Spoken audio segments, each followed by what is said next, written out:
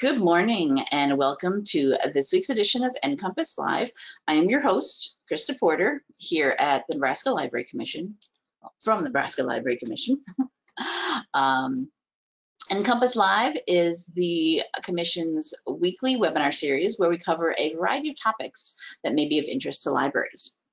We broadcast the show live every Wednesday morning at 10 a.m. Central Time. But if you're unable to join us on Wednesdays, that's fine. We do record the show as we are doing this morning, and then it is posted to our archives for you to watch at your convenience.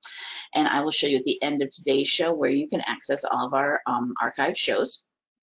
Both the live show and the recordings are free and open to anyone to watch. So please do share with your friends, family, neighbors, colleagues, anyone you think might be interested in any of the topics we have on NCompass Live. We do a mixture of things here. For those of you not from Nebraska, the Nebraska Library Commission is the state agency for libraries in Nebraska, similar to your state library. So we provide services to all types of libraries in the state. So you will find topics and shows and sessions in our archives for all types of libraries, public, academic, K-12, museums, archives, corrections, etc. It goes anything and everything. Really, our only criteria is that it's something to do with libraries. Book reviews, mini training sessions, demos of services and products, all sorts of things. We do bring in guest speakers from around the state and around the country, but we also have our own Nebraska Library Commission staff that do come and do some presentations for us, and that's what we have this morning. Today is the last Wednesday of the month, so it is Pretty Sweet Tech Day. Yay! This is the once a month session. The last Wednesday of the month always. Amanda Sweet, our technology innovation librarian at the Nebraska Library Commission, comes on to talk to us about anything techy. So if you're into tech, this is definitely the show to keep signing up for. And today we're going to talk about something that you probably wouldn't come to mind when you think of tech, but book clubs. Not usually think of those two things together, but Amanda's going to explain it all to us today. So I'll just hand it over to you, Amanda. All right, so as I was kind of learning about new concepts in tech and I was introducing people to tech and kind of figuring it out for myself, books were kind of the main thing I went to. When you go to any business ecosystem, innovation ecosystem, school learning system, there is always a curated list of books. So if you're wanting to try to find out what the innovation system in your own community is, how change happens, how technology is introduced, books are the way to start. So what we're going to cover is kind of some guiding topics. As I read through all these different books and I started learning these new materials, I started pulling out some different recurring questions and recurring topics that come up. So these are the topics that are going to guide the discussion questions and guide the book selection. And then I'll dig into the actual book recommendations themselves. Each book will have some additional materials and we'll also go over an overall discussion guide.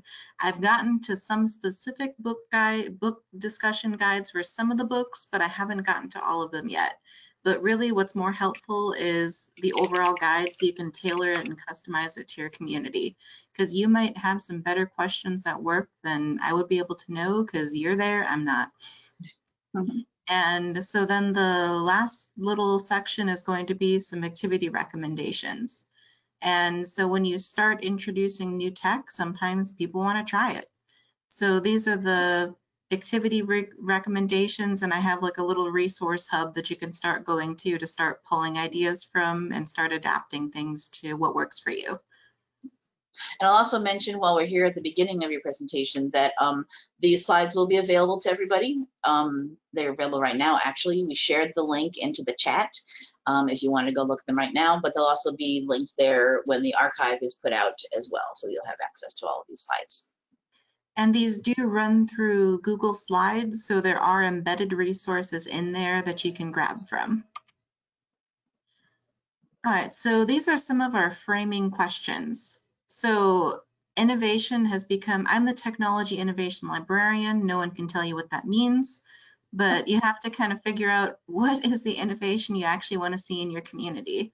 Because you can read a whole mess of stuff, but it's not really going to make a huge difference unless you can actually pinpoint specific things you want to change. So you want to start pulling out what are the problems facing my community and say, well, we have a poverty crisis right now. We have a homelessness crisis. We have people that are looking for jobs right now. And how can technology help this? Because technology is only helpful if it's actually solving a problem. Otherwise, it's just kind of cool. And so there's kind of I also dug into the research and design and how technology comes into existence in the world and then shifts over to being part of a practical application. And what I found out is that 95% of the technology that's researched and invented never actually sees the light of day.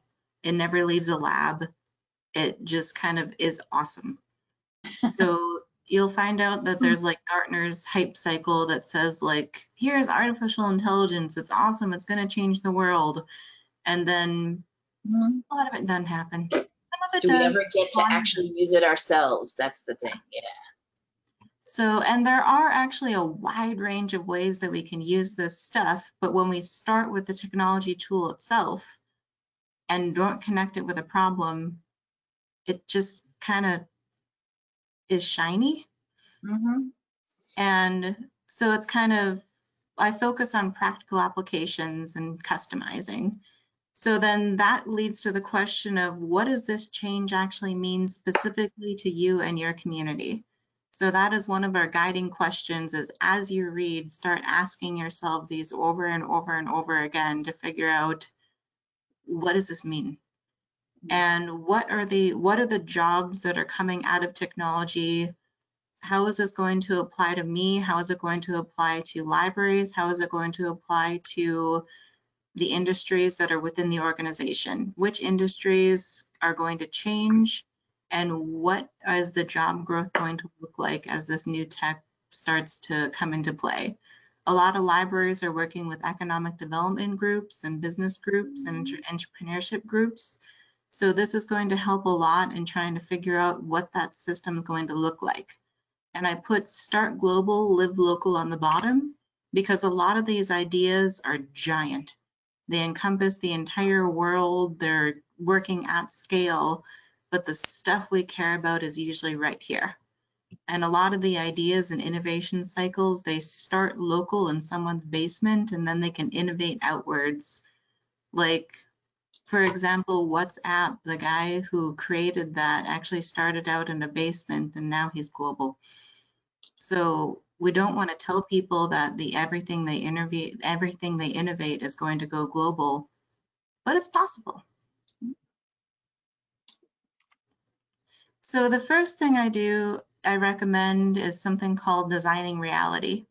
So designing reality it shakes things up a little bit. It's incredibly out of the box. It is far beyond what most people actually would want to do or have the access to the tools or resources to be able to do.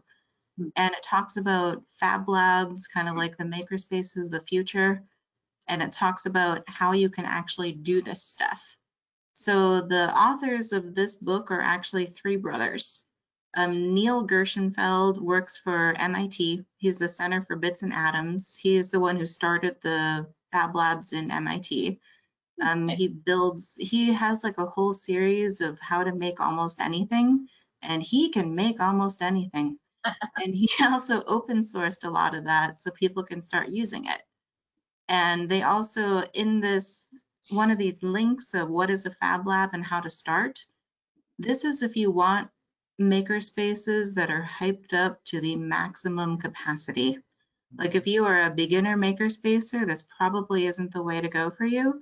But if you're already tied over to a university or if you're tied over to other organizations within your community, then this is going to be awesome for you. If you want to actually look at and assess different industries and start tying people over to CNC routers, 3D printers, and learn more about what fabrication is, because fabrication is the third digital revolution. It's how we're going to be reinventing the way things are made, how things are working, running. Because we can do it ourselves now a lot.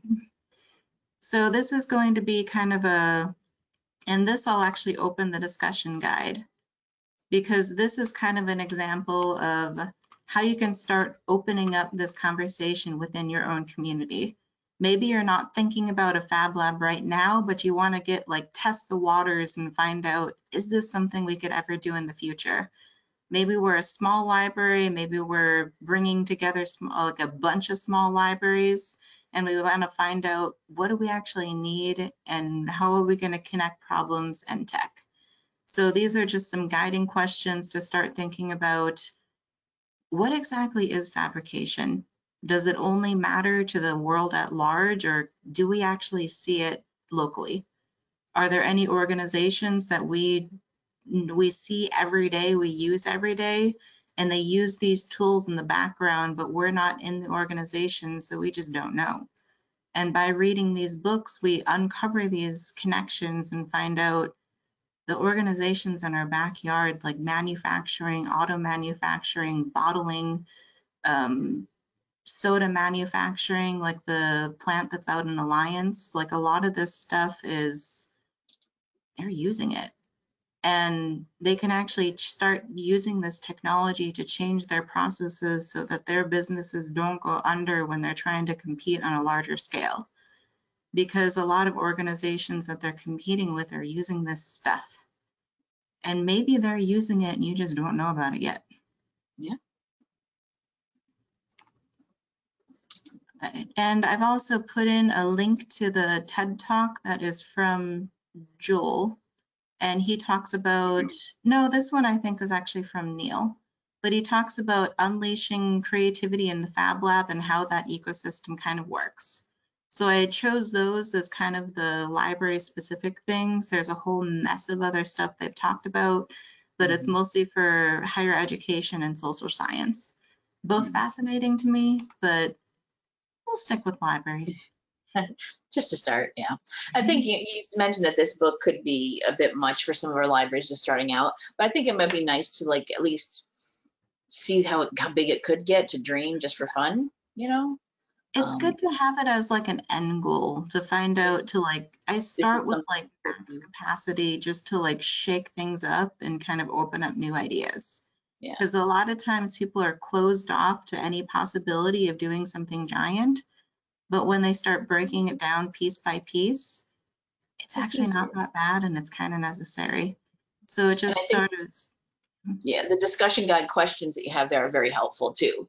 I know with all of our, our usual book club kits that we do, we always try to include things like that as well. So you're not just kind of flailing around wondering, so we all read this book, what do you think? No, let's talk about these particular things, yeah. Yeah. And I'm going to close this out, go back into the presentation.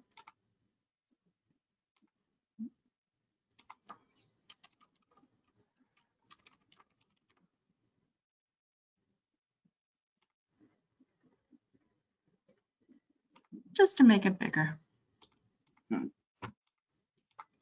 So the next one is create the future. So this is actually geared toward how people can change their own habits and mindsets, and it's geared specifically toward businesses. So it's small businesses and local, and it's basically businesses of all sizes. And this is starting to dig into the more practical application side of things. Because if you want to know how technology is creating new jobs and how this is going to be impacting what businesses want from people and what businesses want from people in terms of generating innovation within organizations and within communities, this is one of the books that you actually need. So this actually comes with its own innovation handbook. So this is a guy that has done this, and he's like been there, done this in pretty much every size company. And he started to look at the trends of how this actually works and kind of it asks people to look deeper into how they think about things and start expanding what they believe is possible for themselves and for the community. Because people get stuck into ruts. They start telling themselves that we can't do this. This is something that they do over there. It's not something that we can do over here. And this is starting to kind of change that mindset. And that's why I started attaching these topic categories to each one of these books, because the growth mindset is something that comes up a lot. And this growth mindset is how you think about what you are capable of doing and how you think about how you are presenting yourself to the outside world. When you start encountering new topics and new ideas, do you say, this isn't for me? Or do you say, yeah, I could try that? And if you're one of those that say, I could try that, then you already have the growth mindset. If you encounter a new idea and every time you just say, nope, not doing it, then it's a closed mindset. So it's starting to ask yourself how you approach change, how you approach new ideas, new concepts, and how you can start to shift that ideas and mindset to start accepting some of that technology. And he also talks about how this extends over to actual businesses. So if you're going to have a business succeed, you need to have people who have that mindset. And they're going to start looking for that mindset when they're doing the hiring. And if you aren't part of your business community already, then you are trying to kind of incorporate the library into job skills, job creation, makerspace, technology exploration. If you are following the K through 12 scene and you're looking at the ISTE's innovation guide, this is what they're talking about, but just from the business side. Mm-hmm. So it's kind of, if you want an innovative classroom, if you want an innovative mindset, you want an entrepreneurial mindset, you want a STEM and STEAM classroom, this is what it's leading to. This is what classrooms are trying to actually get people to do, is disrupt their thinking and be open to ideas. And so this keynote is kind of like a little, it's like a elevator speech version of what he talks about. He's been doing this for a millennia, so he's got like another collection of stuff. So you can also learn about his other podcast articles and the other stuff he's got available. So we just talked about back here, we talked about the third digital revolution. That's about fabrication, how things are being made and how technology is impacting that process. But we've also got the fourth industrial revolution. So this is going to be, I know, it's trippy. Okay. So the fourth industrial revolution is about how technology is even further advancing how we interact with the world. So it's going to be the impact of artificial intelligence. It's going to be how brain-computer interaction is working, which is trippy. You should read about it. And it's going to be, so the best way that you can kind of introduce people to the idea of the fourth industrial revolution is to start with this video. This video actually came out of the World Economic Forum. This Klaus Schwab actually works for the World Economic Forum, and they're kind of one of the leading organizations that are talking about this. They're one of many. I mean, it's everywhere. But you're going to start seeing fourth industrial revolution in how supply chains work, how manufacturing works, how stuff gets shipped from one end of the country to the other, the technology that's helping to make that happen, how machine learning is being used to track trends and be able to reduce the cost of supply chains, and how they're being able to pull patterns out of data to be able to improve and streamline processes. So a lot of this stuff is invisible. What happens inside of a computer chip, you can't see it, but computer chips are getting smaller and smaller and smaller and more effective and more efficient. And it's that kind of Moore's law that's saying that technology is moving quicker. So because technology as a tool is getting better, the rate of change that's happening out in the real world and the rate of change that's happening in organizations is going faster. So yes, technology did always change the way we do things at all times, but now it's happening at light speed. And that's why people exponentially getting faster and faster. Yep. And so there's also this interview that I put in here with Klaus Schwab that talks about the Industrial Revolution. So if people are a little bit iffy about, is this going to be the book for me? Is this something that we actually need to talk about? Start here and ask people if they're freaked out about it. And if they're freaked out about it, they usually want to talk about it. And so that's kind of one of the main questions about that, like the guiding questions about this is, how do you feel about all this happening? Is your community, you can't actually stop innovation and stop technology, because even if your community rejects this technology, the community next door is already doing it. And that's how Toyota actually got to be the way they are. Toyota embraced all the technology first, and they started the lean impact process. They actually pioneered that whole thing. They were one of the pioneers. And they started looking at different ways that they can test out different ideas and start to implement new ideas, test them, and change more quickly within an organization. And so they did it quickly, but then Ford took about 30 years to run through the change process. And the change process through Ford was actually guided by one of the brothers who wrote this book. And he was talking about this in Designing Reality, is how long it took Ford to actually make that change. And now they aren't as competitive anymore. So they're still a brand name, but the underlying processes, the organizational structure, it's not the same. So they just aren't viewed the same way that they once were.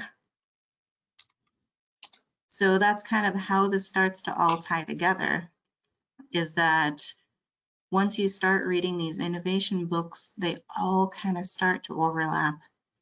Oh, yeah. Yeah. And just starting these conversations about what is this technology going to mean in our community? What happens if we ignore this stuff? What's going on in the related organizations, manufacturing, auto manufacturing, supply chains, distribution? What's local that we should actually be caring about? And what are the problems with the unmet needs that could actually be solved by this technology we didn't know about? So this fourth industrial revolution is actually part of a two-pack. He later wrote the Shaping the Future of the Fourth Industrial Revolution, because apparently he really, really likes this topic. And he digs deeper into what we can actually do about it. So they're both worth a read. And if you want to do a book club and you have to choose just one, I'd probably start with the first one, just so people know what in the world he's talking about. And then you can do like a later one if people are interested in it. So now the thing that most people care about is, what do jobs look like? So, okay, great. These are mostly for the entrepreneurs and innovators that are going to be creating these jobs. But what about the people that are going to be working in the jobs? And these are the people that most libraries are helping. They're the ones who are trying to help people figure out, how do I write my application? How do I write my resume? How do I get these jobs? And how do I choose a job that's not going to be automated in the future? So this new geography of jobs is talking about, okay, so what are the trends right now? How are jobs actually being created? When artificial intelligence, machine learning gets introduced into an organization, there's a whole slew of different roles that are created and adapted based on the introduction of that technology. So for example, when you have to build a machine learning team, there's always going to be a project manager that's going to be kind of organizing the departments that need to be discussing this problem. That project manager needs to have a really deep understanding of how that technology works. Otherwise, quiet chaos.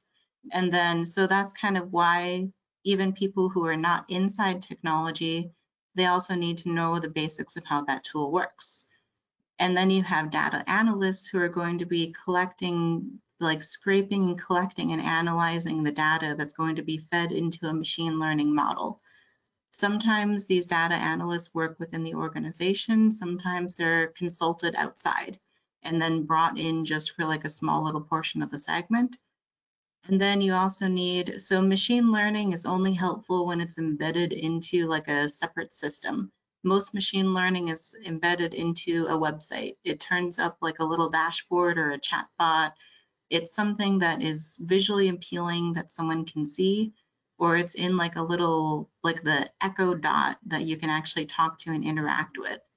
So if you are using some of that outside technology, then you need someone who really understands how to use the Echo Dot, how to program the Echo Dot, and how to program websites or software to use this technology.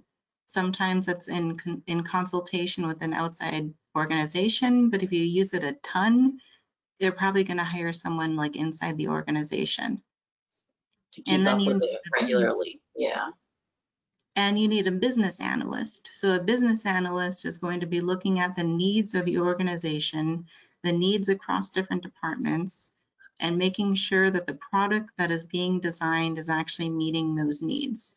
So they're also communicating with that project manager who's working through the different tasks that need to be done. So it's kind of really good streamlined communication that runs through all of this. So that's why even if you don't do the technology training, if you teach communication, project management tools, and introduce the concept of what all this stuff is, then you can start routing people over to organizations that can help with career exploration and training in those different organizations. But the only reason that you would actually need to learn this stuff is if there was enough organizations within your community that needed it. And if you have people that are interested in this technology, but you don't have a purpose for the technology in your community, that's when people leave. And that's why you start seeing people who are interested in STEM leaving certain communities and flocking toward others. And you have like little magnet communities that are starting to draw these people out, while your community is saying, why don't you stay here? We have a coffee shop.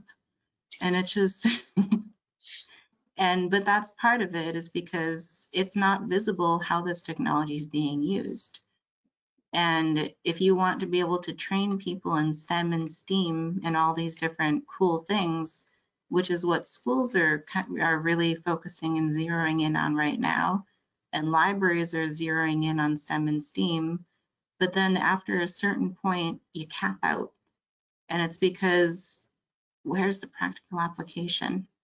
We just got kids sort of interested in building websites, and we got them interested in building a circuit. Where's it used? So this is the new geography of jobs. That's part of that. It's so shiny. Let's check it out. Okay, now what? And spoiler alert, now what? You know? So this one is kind of like this book is like an overview of everything. And you can start doing book group discussions even with local businesses, and you can start doing them with people who are actually looking for jobs, to start encouraging them to widen their purview, like widen the scope of what they're looking at. Because their interests right now, if they're interested in art, they might be able to build graphics for a website or build a video to kind of spice up how people do their training within different organizations. And you can start looking at improving the way things are being done. And so this is how innovation works. I mean, the entire education system was actually changed by a psychologist who visited his kid's classroom and saw that there was a need for this little box so that people would be able to learn and practice skills differently and be able to do the testing process differently. So education was changed by a visiting psychologist who was interested in how his kid learned. So innovation happens pretty much everywhere. And you don't actually have to always be inside the actual field to be able to find something that can change. And most innovation happens when two completely different ideas come together. Look Like, outside your own box. yeah, Yeah. like technology and book groups. It's a thing.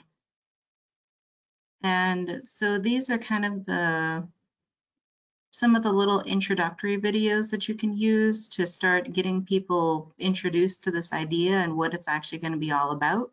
You can put these in your marketing, or you can put these in like a little social media blurb that just says, here's what you're getting into, and just add some little guiding questions that say, what are you going to do in the future? So this one is kind of similar to, it also talks about the future of work, but this one is actually kind of cool because it digs into the Midwest. So it digs into, it actually is pretty local. I mean, it talks about things that you're actually going to see every day, and you're going to see it, like these are going to be recognizable jobs that didn't come out of Silicon Valley. And these are going to be, it's more of a practical look at what people can actually do from different starting points. Like these books over here are like the really high, like the high end people who have been like studying for years and a day to find out what all this stuff is. And there are a lot of people like that in the Midwest. They're doing it. But there's also a lot of people that are just, they just want to pay the bills. So it kind of goes both ways. So this is going to talk about what people need to do to actually change their habits, find out, like be able to adapt to how technology is changing these jobs. Because sometimes it's not going to be the employees that are going to be changing the jobs, it's going to be the managers. The managers don't always talk to the employees about how that change is going to look. So it's just going to be, this change happened, and what are you going to do about it? That's one of the things that they actually talk about in creating the future, is how you can start working with employees to make change instead of inflicting change on employees. And apparently that's a big thing in the business world. So it's kind of, how are you going to make change happen? And as an employee, how are you going to learn how to adapt to the constant change that's going to happen as technology is introduced to your job?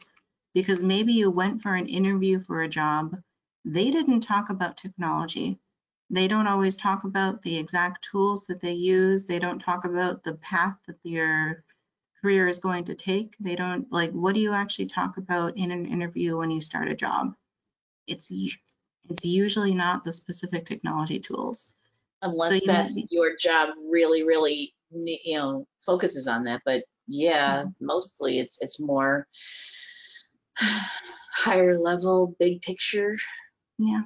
Yeah. But once you're in the job and you're able to actually see the inner workings and how the system actually works, you understand the specific problems that are being faced within the organization.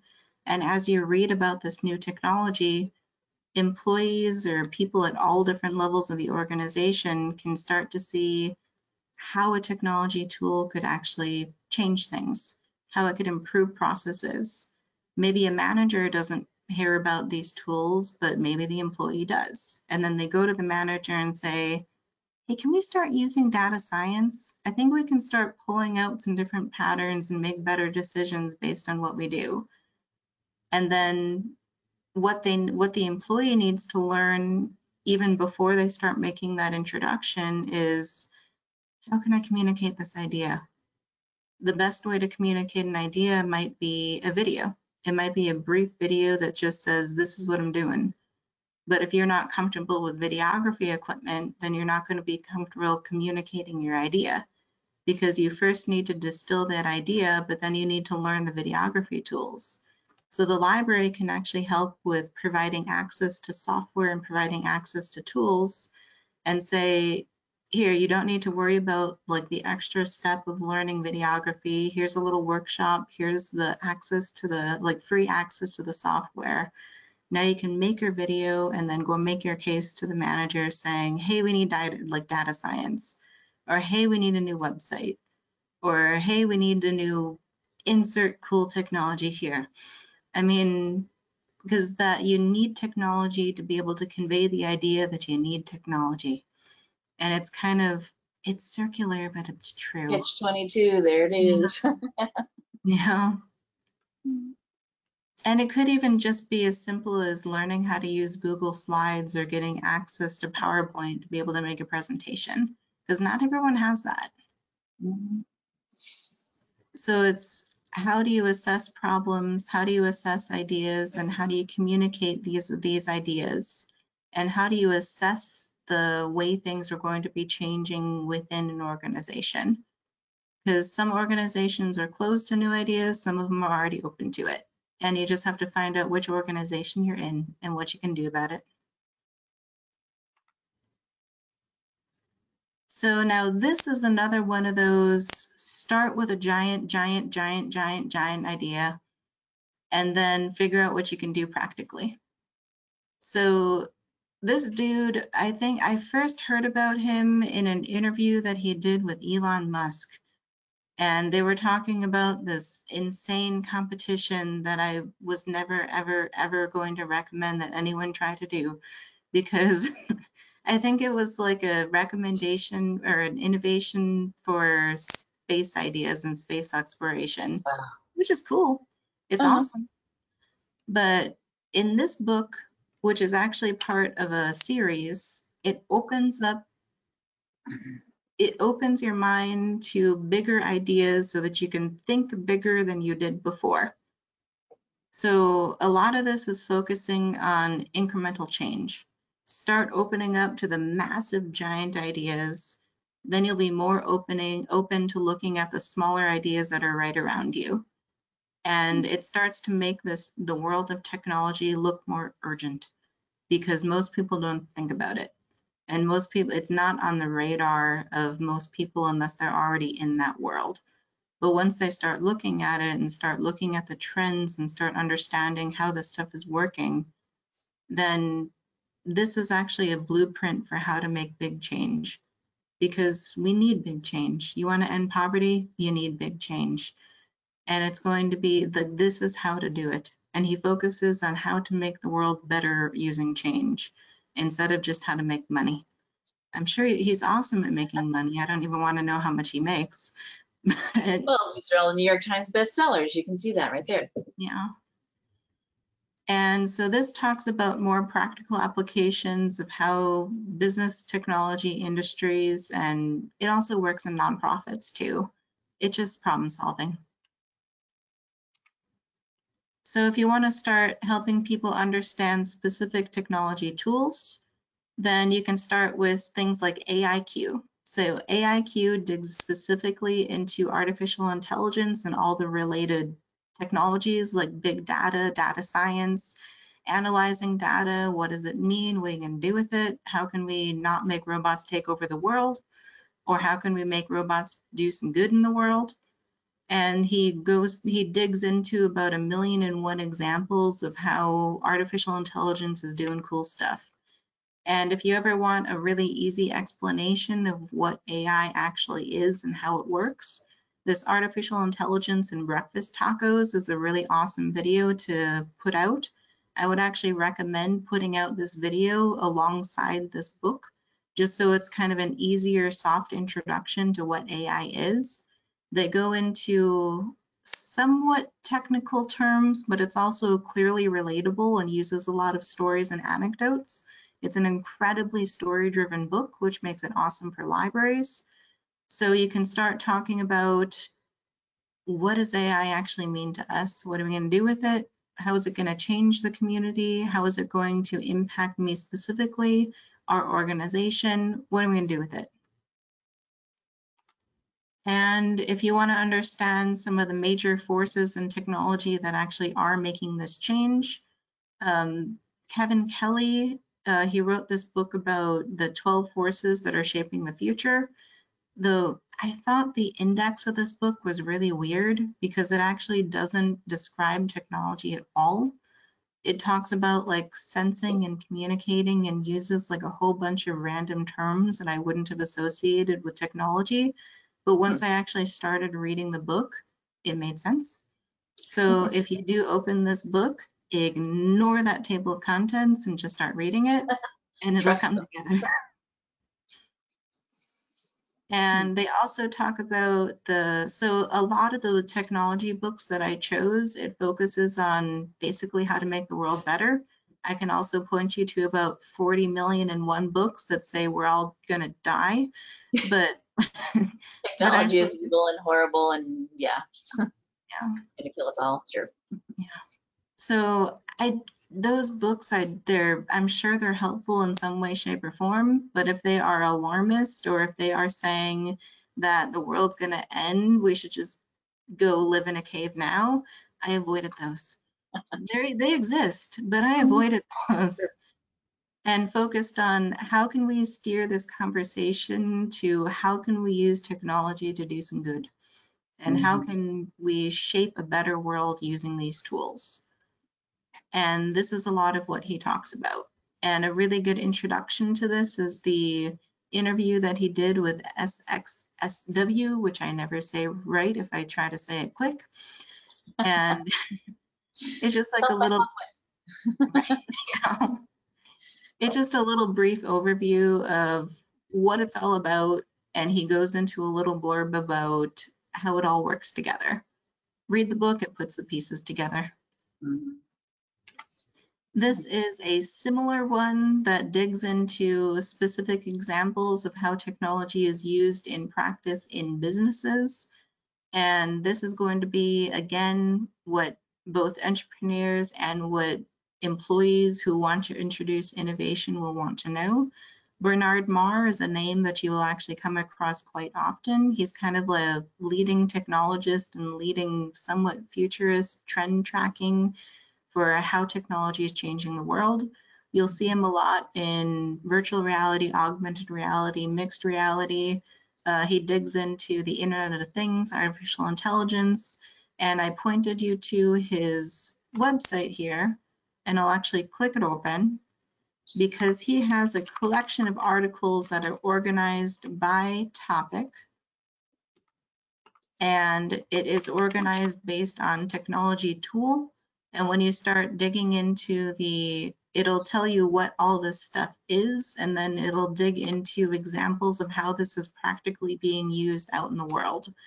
So you can also use these to adapt lesson plans, adapt activity ideas, and start inserting real applications into how people are learning this stuff. So that's why I sent you straight over to this one, because it has the collection, like the biggest collection of practical business applications and practical industry applications that I could find outside of like MIT or Stanford or something like that. But let me close this one. It's just kind of a cool one to look at. So Disrupt You is, I can't say that I love the title of it. It sounds like a self-help book, but it does, yeah. But it is what it is. Like, so I ignored the little title under it because I had read some of the reviews and it was actually recommended to me by a business community. So I read it and then I was like, I really wish they hadn't branded it like that, because it's actually so much better than the self-help book cover book than it actually looks like. And it actually talks about how you can start looking at your own mental processes and start saying like disrupting those little negative thoughts inside that say, you can never do this, you're never going to do this. And it starts saying, look at the bigger picture and start just trying it. Now that I say it out loud, it's a self-help book. It is a self-help book, but it's also, it's a practical self-help book. Yeah. It's not cheesy. It's more of like a realistic, this is what the world looks like and this is how you can interact better in the world to make things suck less. That's just like, and all changes is really changing habits. It's kind of recognizing what you want to change about yourself and what your goal is, and being able to set that finite, definite goal so you know you know that the changes you're making are going to actually get you where you want to go. And it's But geared it's toward, related yeah. to what we've been talking about, the innovation and future of work and technology too. So it's not, it's a self-help book, but with a different kind of focus maybe than other ones. It's I've not read self-help, any real perfect. self-help books, so I wouldn't know, but Yeah. But it's like, ignore the title, just give it a try. And so this one will also, this TED Talk is also an intro to how he actually ties this into business, jobs, careers. And it's not just for business leaders. He is a business leader, but it's also for employees at all levels. It's for students, career seekers, career changers. Pretty much if you are looking for a job and if you want to be able to be an innovator within that job, then this is going to be a good book to start with. And he also talks about the trends and kind of the direction of how businesses are going. He knows a lot about tech. He's one of those just do it kind of people. And so if you are looking to make your community into a startup community, if you need to create new jobs, if you need innovation within your community, this is that startup ecosystem book. So this is even just kind of getting people together to talk about this idea. Omaha Lincoln is actually trying to start a startup community ecosystem, an innovation ecosystem. And this is actually a book that I've been recommending to that ecosystem to start looking at how does all this stuff fit together. A lot of times there are really isolated mini ecosystems across communities, like the education ecosystem will band together, and then the business ecosystem will band together, and the nonprofit ecosystem bands together. Nonprofits don't talk to businesses, and then education, they're doing their thing. And it's kind of, they don't always talk together. but they And should. so, yeah. But, and this is just talking about how are you going to get, how are you going to drive, like, write and change policies so that you're actually helping innovation instead of hurting it? How are you going to be, how is the community going to deal with new technology and deal with change and deal with privacy security policies as this new tech gets introduced? Or are you just going to try it and then wait for the chaos?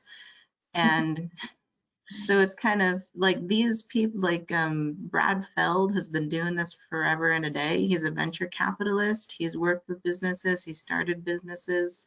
He's been working in this ecosystem. If you watch the Myths of the Startup Community and Building Great Startup Communities, these are both interviews with Brad Feld. And he just talks a lot about this, how the book came about, and how he had to go through about 1,000,001 iterations of this before he found what works. I'm sure he's still doing it.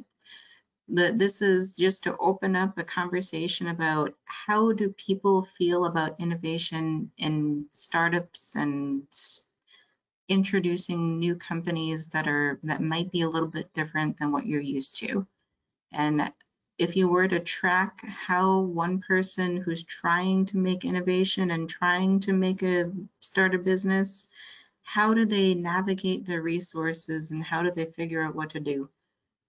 Is that process really hard for people, or is it easier?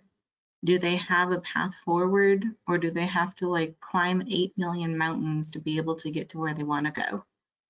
And it starts looking at what are people's experiences with actually trying to do this stuff, and how can you make it better? And this is actually another part of a 2-pack. He wrote the second one with Ian Hathaway.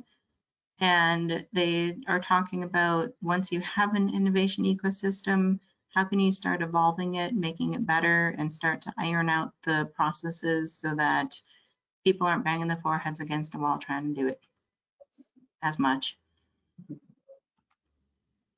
And this is specifically about education. This is actually one that I came across in, oddly enough, the most questions that I get about all this stuff are from higher ed. Mhm. I mean, I'm assuming that they must just be thinking about it more. So I tossed this in just in case you happen to be interacting with or from that field. But this is one of the best books that I've read about the future of technology, the future of education, higher education, how community colleges and universities are both adapting and changing, building new apprenticeship models and internship models, and veering away from the four-year bachelor's cycle to be able to adapt to the faster learning cycle that's necessary for faster growth in learning, technology, skill building, career changing, career building, the chaos of figuring out how to adapt to automation, technology, all that jazz. So, and this one was actually from a course that I took through MIT Online, and they talk about shaping the future of work. And this was actually a recommended book from that class. Oh. And so now we kind of veer, I'll just go over into, I did promise in the description of this that I would veer into some recommendation for kids. You will find just by the layout of the slides, this is not my comfort zone, but I did ask other people and consult other organizations to find out what actually works best. The first thing that was recommended to me was the Curie Society, because MIT Press is breaking into STEM themed graphic fiction. They also have a whole slew of educator resources and tools. They're a bigger organization, so they have more freedom to research and build that out. That's why I recommend them first, just because, well, they've got it. And there it is. So I've also compiled this list of book lists for kids that are from reputable organizations. You can easily Google best STEM book lists for kids, but instead of going that approach, I focused on specific organizations that have recurring lists where they do kind of a moderated panel. They gather submissions, sort of like the Library Commission does, to suss out the best books that are within that category. And these are the organizations that have kind of recurring lists that actually moderate and curate them, instead of just some random group that Googled it and put together best books and lists, which is, I mean, it's everywhere. Google it, you'll find it. Oh, sure, yeah. You know, But having these from more of like the experts is very, yeah, the way to go. and this one is more of a local resource that I just found out about recently. It's the 4-H STEM Reading Connections program. So if you are within Nebraska or within the area, then I would actually reach out to them to learn more about how this works and how you can start implementing it. All right, so next on my list is, we have, first I'll ask, are there any questions that people actually had Yeah, before let's I see. dig into it? I don't think anybody typed anything in yet, but let's see here. Yeah, if anybody has any questions about any of the books or any of the topics that Amanda's been mentioning, type into your questions section of your GoToWebinar interface. Or if you have any ideas, I'm sure Amanda would love to hear. If you have any titles, any books you've read on technology or technology in society or any of that you might recommend to people, go ahead and type in. But no, nothing came in while you were talking, but I will keep an eye on it and mention it. I will mention we're getting close to 11 o'clock, but we don't get cut off right at the top of the hour. So we'll go as long as it takes any of your questions or comments you guys have to get through all of them, and for Amanda to get through everything in her presentation that she wants to talk about. If you do have to leave because, you only allotted the hour, that's fine. We're recording the show. You'll be able to watch the whole recording later at your convenience. And so I just have two other quick things to go through. That is your wraparound activity ideas and related activities. And I'll go over these guiding discussion, this framework. So as I mentioned, I haven't yet had time to flesh out the entire guided discussion for every single book. I focused more on the videos, articles, resources for right now, because across all of these different books, you basically have the same goals. So the goal is to figure out how your community is going to interact and engage with this technology. Technology is only helpful if it's actually solving a relevant problem that people care about. So when you're guiding these discussions, try to uncover and link this technology to a specific problem that's within the community. Some of the biggest ones are how they're actually business related, or they are organizational related. And some of them are nonprofit related because they are working on social issues and kind of how to make the world suck less. And so a lot of the examples in the books, they say, right now we're focusing on, there's a homelessness issue right now. People have to move from location to location a lot. When they move from location to location, they lose their ID.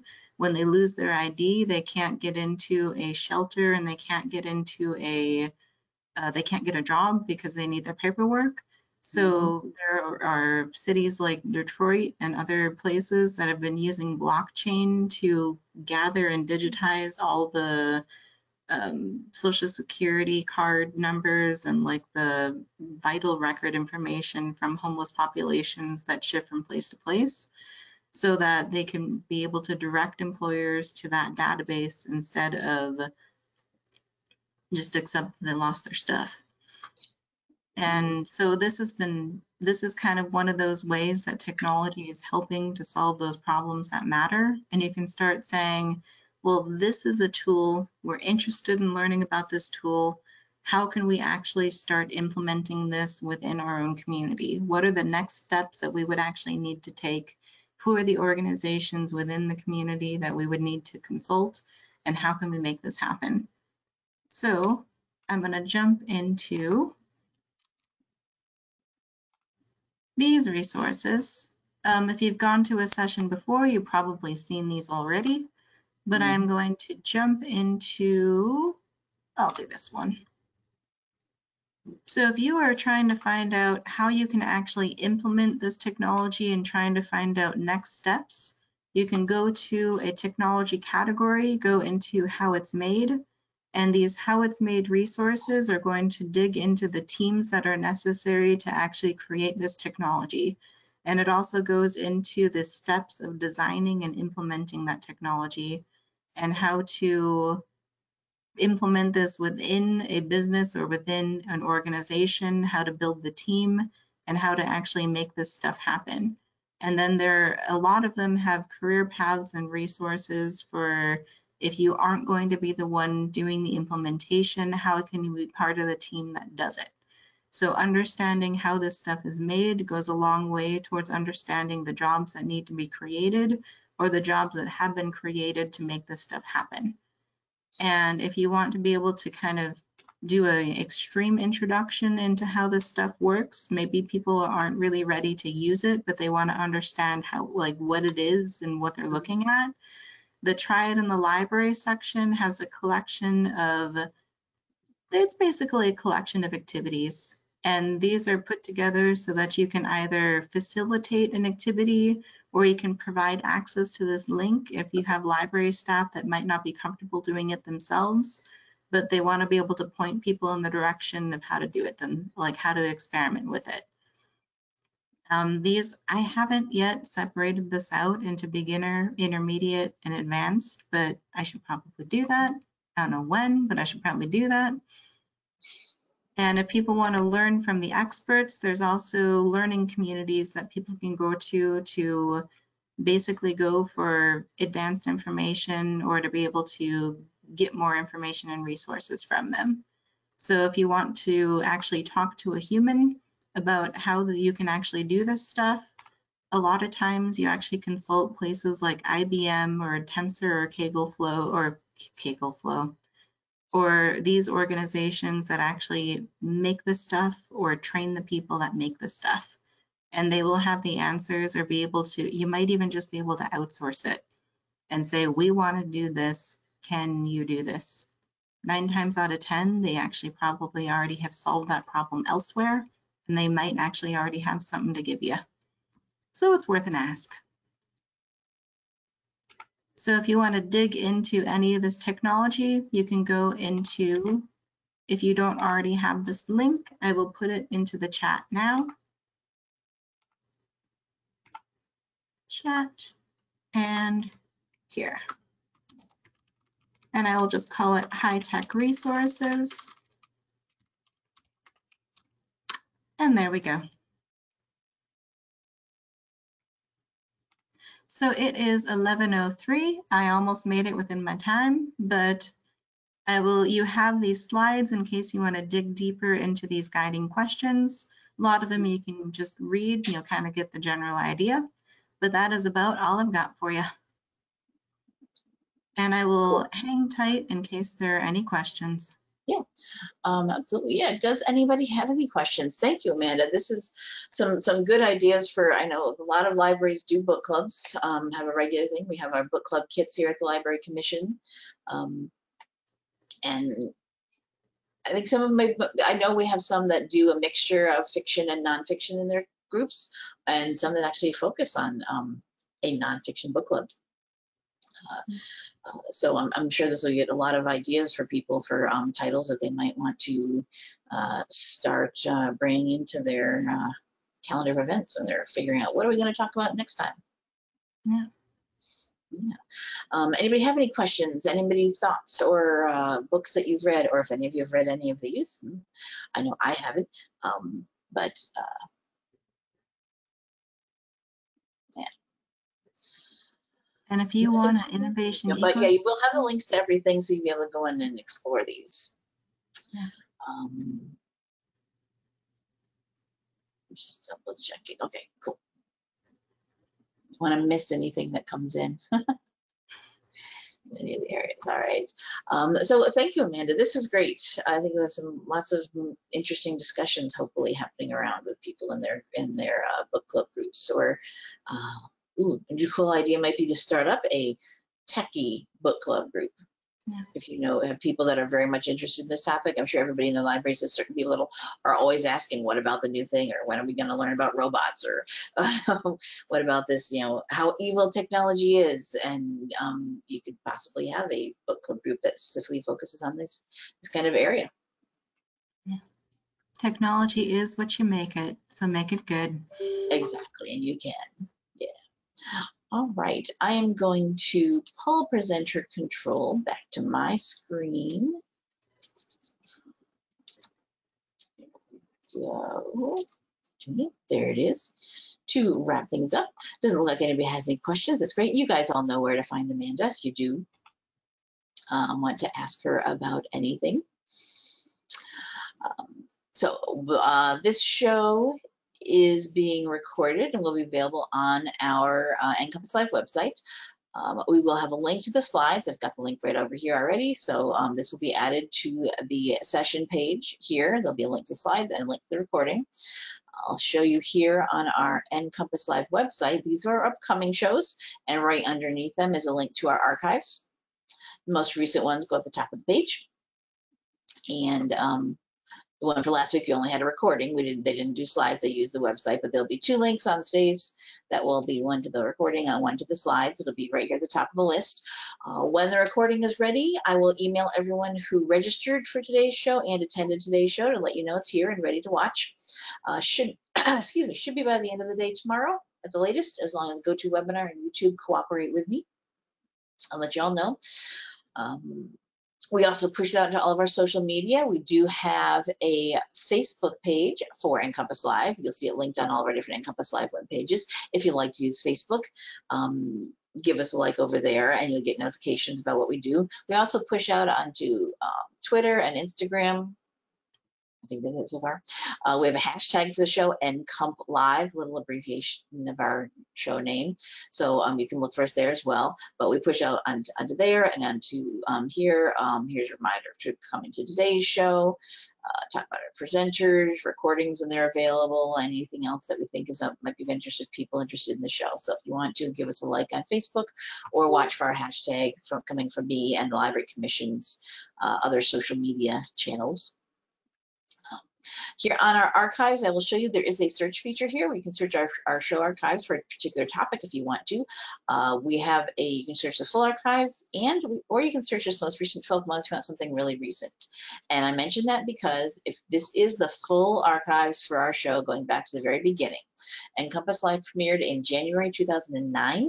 So there is over 12 years worth of recordings here, and they're all here. So just pay attention if you do search the full archive and watch an old show, just pay attention to the original broadcast date. Some of our shows will stand the test of time and still be good, valid, useful info, but some things will become old or outdated. Information may change, links may break, resources and services may change drastically over the 10 years time. So just pay attention to when it was originally broadcast to know when that information was presented. But we will, we're librarians. This is what we do. We gather historical info and keep it available for people. So as long as we have a place to host it, right now everything's up there on our YouTube channel. We will always have it all available there. So that will wrap it up for today's show. Next week, we're going to be talking about grants. Nebraska Library Commission grants coming up for 2022. We say it's 2021, 2022. Myself, Sally Snyder, and Holly Duggan, who are all from our library development team, will be talking about the grants that we're going to be offering this year. The Library Commission offers 4 grants annually, some of them not every year, and we're offering all 4 of them this year: library improvement grants, youth grants for excellence, internship, and CE and training grants. A few changes to these grants coming this year due to the funding sources. We are using some of the American Rescue Plan Act monies, ARPA, for library improvement and youth grants. Some of their restrictions, their rules and requirements are going to be changed for the better. But take a look, sign up for that next week if you are a Nebraska library looking for funding for any programs or projects you might want to do. We'll be talking about all of our upcoming grants. This is our upcoming shows here too. I've got a few more dates to fill in September and October, so keep an eye on that. And notice we have our 1 week of the month of the year that we do not have an NCompass Live is when we have our state annual Nebraska Library Association conference. So October 13th, we will not be having a show. Sign up, register for the conference instead. You'll notice they have a mixture of in-person and virtual options. So if you are not willing to or not comfortable going in person, they are going to have virtual days as well. So other than that, that wraps it up for today. Thank you everybody for being here this morning with us. Thank you, Amanda. This is great. We'll see you in another month. The end of September. Do you have any idea of what you might be talking about next time? We're still thinking about it. Don't want to put you on the spot, sorry. I have a couple ideas. I got a library automation question, and I got mostly automated lights. And I'm getting a lot more auditorium and redesign questions. What is the tech that we need for my auditorium? How can we? In a meeting room with all the auditorium, smart meeting room. And that's a good actually topic, considering our grants that are coming up could be used to purchase some of that equipment. If people need to upgrade things in a meeting room or something in their library, All right, so keep your eyes open on our schedule. Everybody see what Amanda picks for her next topic. Other than that, thank you everybody for being here this morning. Hopefully we'll see you on a future episode of NCompass Live. Bye-bye.